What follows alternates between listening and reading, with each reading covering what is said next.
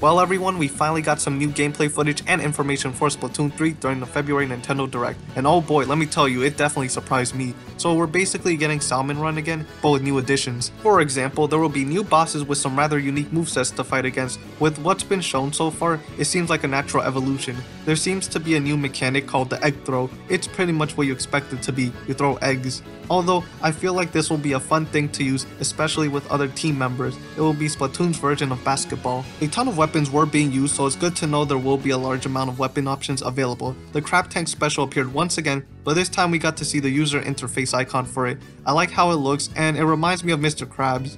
Also, the music was nice and sounded very similar to Tartar's Blender theme. Anyways, after more gameplay is shown, a big reveal quite literally takes place. An enormous Godzilla-like salmonid shows up. I'm guessing it will be a boss fight similar to the Fury Bowser one from Mario 3D World plus Bowser's Fury. However, I'm calling it right now, this is probably either a random salmonid that got mutated or Little Buddy's true form. Maybe he really is the villain. All joking aside, this was really cool to see. At the end we get a look at the title. The Next Wave subtitle feels very appropriate with the chaos theming going on. Anyways, the last major piece of news we got was the release window for Splatoon 3. As suspected by myself and others, the game will be available sometime in summer of this year.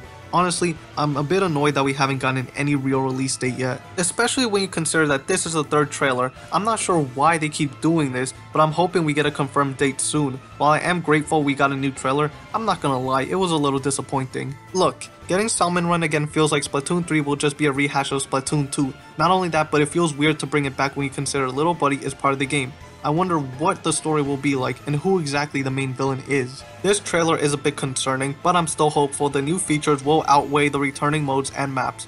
While some things have been left unanswered, I believe this was entirely done on purpose in order to keep everything mysterious.